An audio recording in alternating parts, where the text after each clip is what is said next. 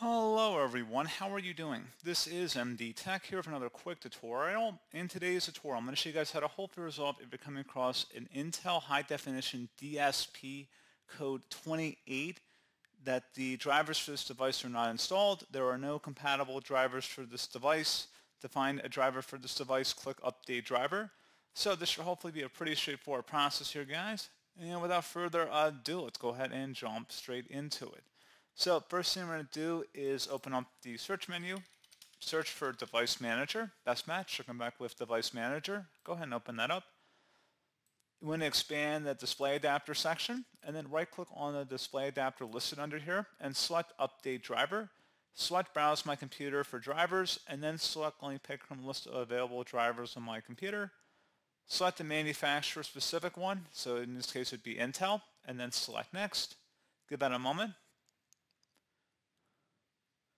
And then once that's done, hopefully that would have been able to resolve the problem. Something else we can try here as well, if you were to open up the search menu and type in CMD, best match should say command prompt, right click on it and select Run as Administrator. If you receive a user account control prompt, select yes. I'm going to have a command that will open up a troubleshooting utility as well in the description of the video.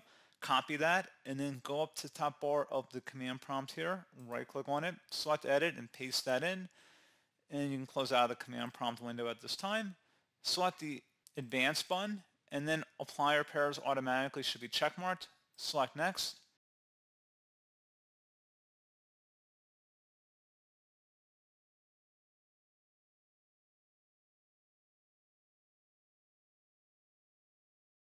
I recommend following along with any of the suggestions it makes on the screen here, and then hopefully that would have been able to resolve the problem.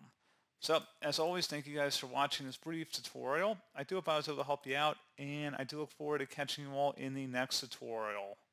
Goodbye.